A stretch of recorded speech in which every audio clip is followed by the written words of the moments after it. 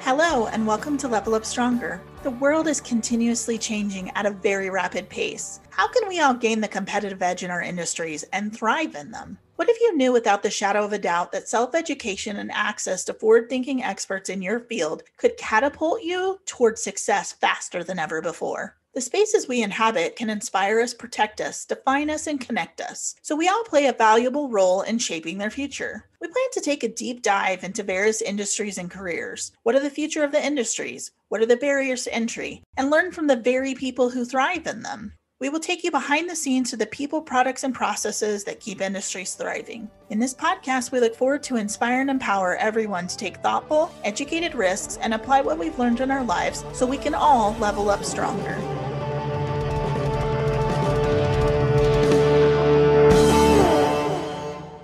In today's episode, we have the pleasure of speaking with Melinda Schnabel, Vice President of Housing for IEI. The company provides a wide range of facilities management and environmental services, including housing quality inspections for numerous public housing authorities throughout the nation. Melinda and her team have faced major work challenges during the pandemic and had to find creative solutions to still be able to provide the same stellar services to the housing authorities that they assist. IEI and Melinda's team pivoted to implement virtual housing quality inspections, which had never been done before. Once a virtual process was developed and the team worked tirelessly to eliminate and minimize client backlog. This critical work allowed the timely placement of program participants and ensures safe living conditions are maintained in the housing programs. This pandemic-related pivot to implement new technology has been so successful that it has likely changed the industry forever. Thank you for joining us today, Melinda. Oh, thank you for inviting me. It's a pleasure. Thank you. Absolutely. So, Melinda, I'd like to start off by asking you to tell us a little bit about yourself, including your background and how you got involved in housing inspections. Yeah, so I'm from Arizona, and I grew up in a very small town in Arizona. My family were farm hands, so we didn't own a farm. We just worked on a lot of farms when I was young. And we've always been very hands-on and often did our own projects, including our home remodels and repairs. And so early on, I was able to gain some knowledge of how building components are meant to be maintained and repaired, as well as my husband and I. We've always found a way to be those DIY people who find projects around the house, even sometimes when they're not even needed. We like to live in some bit of construction at any given moment. And so we've done that over the years. And prior to working with IEI, when I started back in, I believe at the inception around 2004, I worked with a variety of other inspection service companies and did mold, lead, asbestos, several inspections type services. And so it was, I had a variety of responsibilities on contracts over the years and have had a lot of opportunity with IEI to grow with the company. And primarily early on, I worked on our HUD contracts for lead inspections and, just done a variety of things throughout the years with IEI and other companies, which have been really based in the property inspection industry. Thanks, Melinda. Can you tell us why these inspections are required and where they are performed? Sure. So housing standard inspections are meant to create safe housing for Section 8 or voucher program participants. What that means is basically that 30% of the monthly income of an eligible individual will be paid by them, and the rest of it, the government will pay for them. So the goal of these inspections is to make sure that they're living in safe environments. So our focus when we go in and do these inspections is on the building components and the overall health and safety of the unit and for the family who lives in it. Awesome. Can you give us an idea of the magnitude of the disruption of the inspection program due to COVID?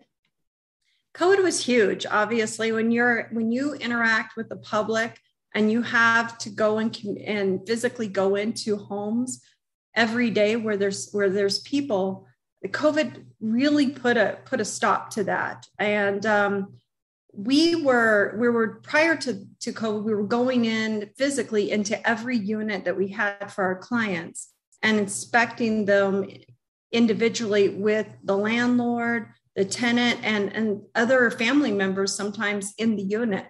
And so we realized, of course, that we were not going to be able to do that with COVID, because it just made it, of course, we want to adhere to all of the mandates and social distancing requirements. And so that was not something we were going to be able to do moving forward.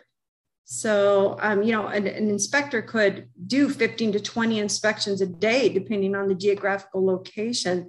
So being out and exposing yourself to that many people is something that with COVID just was not doable. So how did this idea of performing the inspections virtually, how did that idea originate? Yeah. So when we originally started to learn about COVID, we started thinking that, this may be something where we might have to sit out for a few weeks. And, like all of us, we were thinking, okay, so April, May, we'll take a break. We'll do a little, easy time, get caught up on everything, maybe a little vacation, and then we'll get back to work. But we found out, of course, that wasn't going to happen, that we weren't going to be out for a few weeks. And when we came to the realization that we weren't going to be able to get back out there, and our clients' inspections were starting to pile up, and these homes were not being inspected, we had to come up with something else to do. And it was a difficult situation because, again, we were going out into these properties, and that was the norm. And that's the way these inspections have always been performed.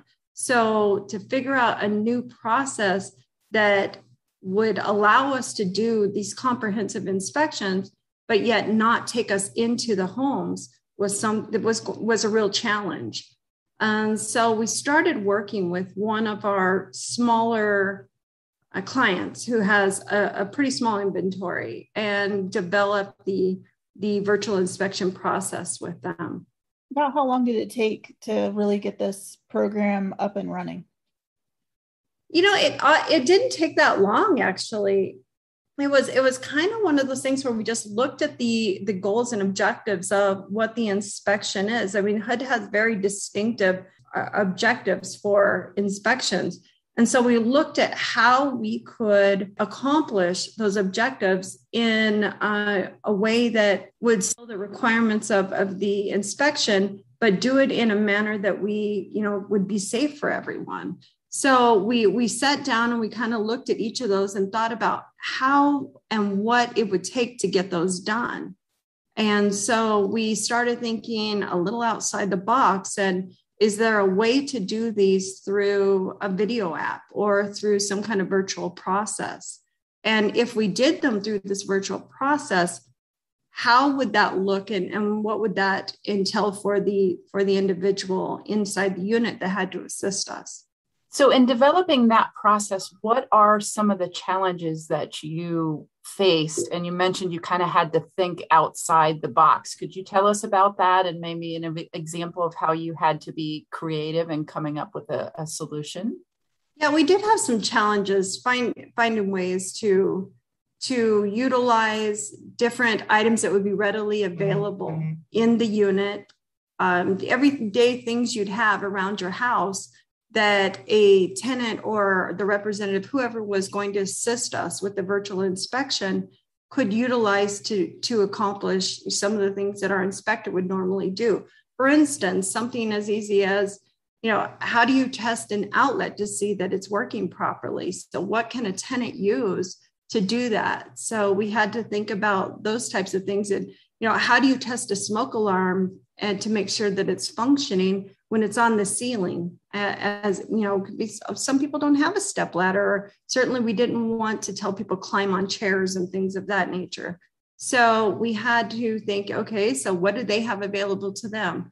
So, it would be something as simple as get your broom out of your kitchen and use your broom handle to, hit the test button on the smoke alarms, and, get a small appliance like a hair dryer and carry it around to the outlets and plug it in and turn it on so we can hear it functioning.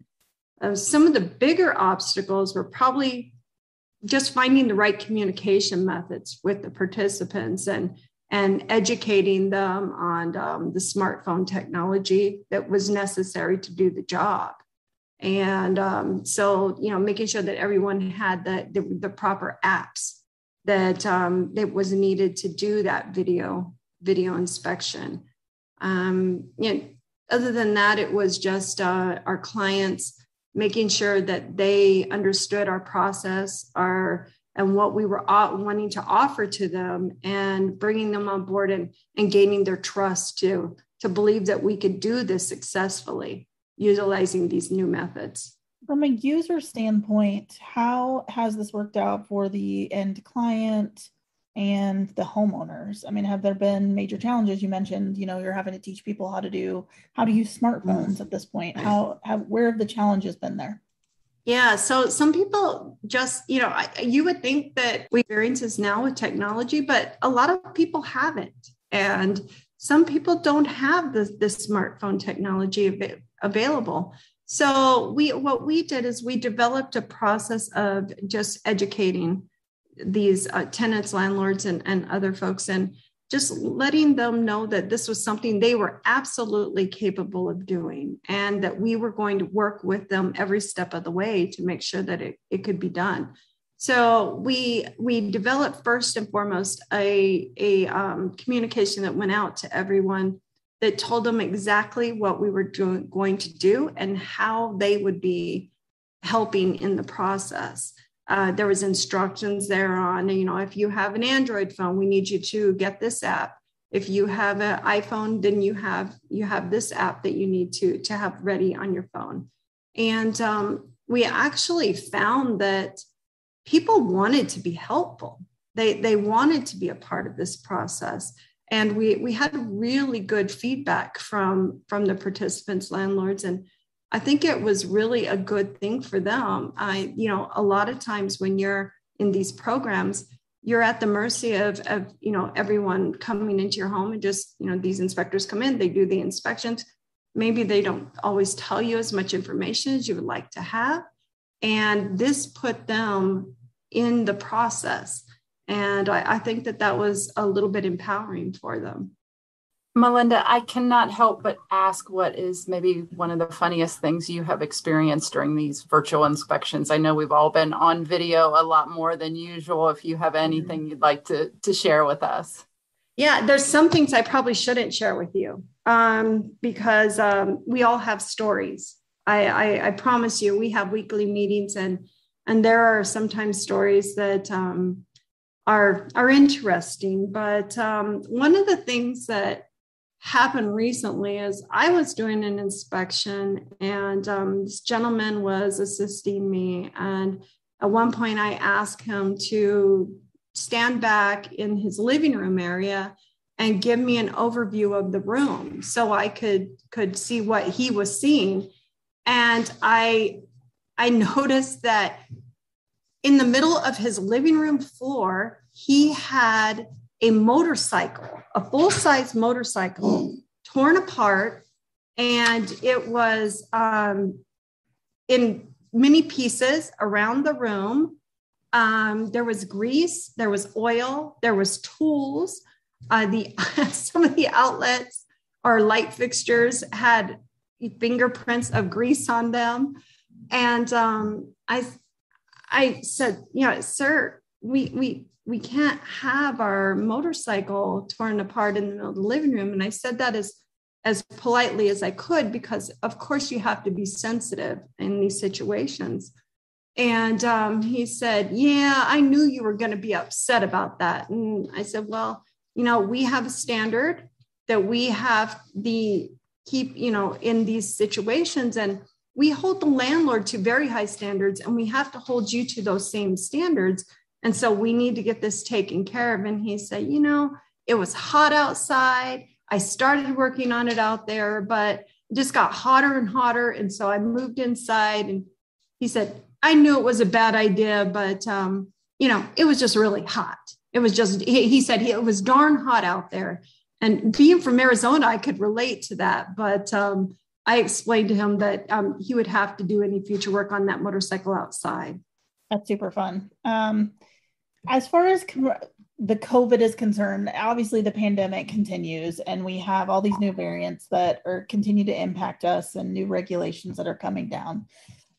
What is going to be the impact long-term on virtual inspections, and what do you think will continue? How will the industry continue to change? So I think with all of the bad that COVID brought us, it did force us to look outside to the processes that we've been doing and how we need to change them. And I don't think that's going away. Long after COVID is under control and we've moved past it, I think we're still going to have things that we've learned that we can utilize for the future. And in the inspection industry, I think that is one of the biggest things that we have learned, is that the way it's always been done in the past doesn't necessarily have to be the way we do it in the future. So I believe that it's really opened our eyes to kind of think about what we can do differently. And there's a lot of opportunity for change and to kind of move it into the next level of inspections. And so I don't think that the virtual inspection process or some version of that is going to go away.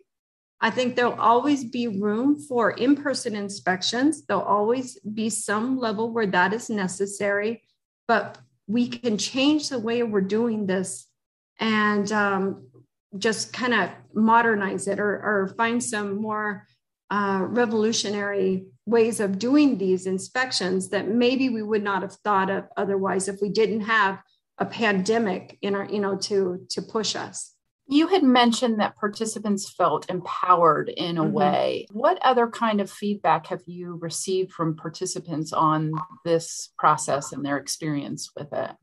Yeah, I think that it's been good for them for a lot of reasons. I also think it's been good for our clients. I think it's good for our participants in particular because, I don't know if any of you have ever had a repair person come into your home or if you've lived in a situation where you're a tenant and your landlord has the right to come in and do an inspection, but there can be a lot of, concern with that. And it also can monopolize your time. I think about the cable guy who says, I'll be there sometime between 8 and 4. And you sit there all day waiting for them to come. And then, they show up at 4:30. And so I think that, it's really one of those things where they feel like they have more control. It's better for their schedules. They're more prepared, and they just really have been happy with the way we've done it. I hear all the time for the participants, this was kind of fun because now I understand why you do this inspection and, what's important. And I think that they enjoy that. For our clients, I think it offers a efficiency and cost savings to them. It does that for our clients. It does it for us. And across the board, I think it's a much better experience. Where we are as inspectors, we sometimes go out and do 15, 20 of these a day, but that's with traveling. And so it really can give you a really long day when you've got, a bunch of traffic or construction, or maybe inspections, some take longer than others. But this allows you to fit a lot more inspections into your day because it eliminates that travel time. So I think it's really a more efficient way of doing things. So are you able to keep to a schedule much better then? And are they fairly predictable? Is it more predictable than the length of time that they'll last when you're doing these virtually? Absolutely. And the reason why is because, again, we don't have that travel time in between, which is every day unpredictable. and you never know what you're going to face out there. You know, one accident on the freeway can delay your entire day. And so if you have tenants or landlords who are waiting at a property for you and you're stuck in traffic, it really derails everyone's schedule. You know, people have to pick up their kids from school. They have, you know, other responsibilities, doctor's appointments and things of that nature. So this really allows them to have a scheduled inspection. And if for some reason, when our inspectors are ready to do the inspection and they call and they can't do it, then, you know, there's a little bit of flexibility. We a lot of times will have someone say, you know, I'm still driving home from work. I need to get there and I'll be happy to do this, but I need 15 minutes. Our inspectors will say, that's all right. I'll go on to another call and then I'll call you back and we'll take care of it. So I think it's really been it's a good thing for them. It's a good thing for all of us. So you guys originally implemented this because one, pandemic, also this has allowed you to help some of the housing authorities that did not want to push off the inspections that they needed to do because there's been a moratorium, right, on these inspections, or a deadline that they got an extension essentially. So going forward, how could, and I imagine there are some housing authorities that are sitting right on an extensive amount of inspections. If one of those housing authorities wanted to figure out how to implement this or get in touch with you, what would be the process to setting this up? Yeah, so I think that, you know, the best way to, first off, you're correct that there are a lot of housing authorities out there that are still today sitting on a very large inventory of properties. I think there was a bit of misunderstanding that this moratorium meant you didn't have to do the inspections. But what it meant is you could skip doing them at the time, but they are going to have to be done. They're not just going to skip them completely. You're going to have to get those caught up at some point if you're out there and you have an inventory as a housing authority. So it's good to get started now. Certainly, if you haven't already, you need to get started taking care of those now. So if someone's interested in talking with us about how we can help do that, give me a call. I'd be happy to speak with you. I can be reached at 443-583-8794. Just give me a call. I'd be happy to talk to you. Thanks, Melinda. And you had mentioned that these are not going away anytime soon and probably the path forward. Can you tell me what you see as the next steps for optimizing this process and how it might move forward in the future to become even more efficient or effective or accurate? Yeah, so we've already moved into what we're calling the hybrid version of this with some of our clients. And what that means is version is a inspection process where we do the virtual inspections and we have the in-persons. Whenever someone's not able to do the virtual, then we will have to go out and do the in-person. But I think that as we move forward, there's ways that we can eliminate more and more of those in-person inspections. And we're working to do that right now at IEI. And a process that's going to inspections are done across the board. And again, with COVID, we started really kind of thinking about how we could change things. And it's we've always looked at innovative technology and look forward to what's going to be, the norm for the future. And doing inspections virtually or in a way where you can do it with maybe an app that would allow a tenant to even take more of a role in the inspection process is something that we're currently working on. So we're excited about that. There's a lot of cool things that are happening. And, I can't go into great detail because we're still in that process, but I will tell you that there's exciting things coming from IEI. And we're working very hard to find ways to change this process entirely. That sounds awesome. Thank you so much for joining us today for this episode of Level Up Stronger. And thanks to Melinda and your team for coming up with an innovative and creative solution to overcome a major challenge faced by COVID. and for helping to keep people and their environment safe. We appreciate your dedication and sharing your experience with us. Thank you. And, that is our goal. And that's what we want to do over everything. The goal is to keep families in safe, healthy homes. And so we feel honored to be able to play a part in that. Thank you.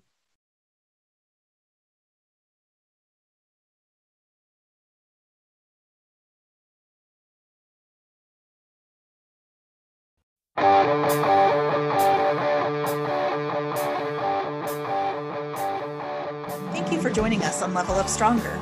For references to resources mentioned in this episode and to receive updates on future podcasts, check us out on social media or at levelupstronger.com.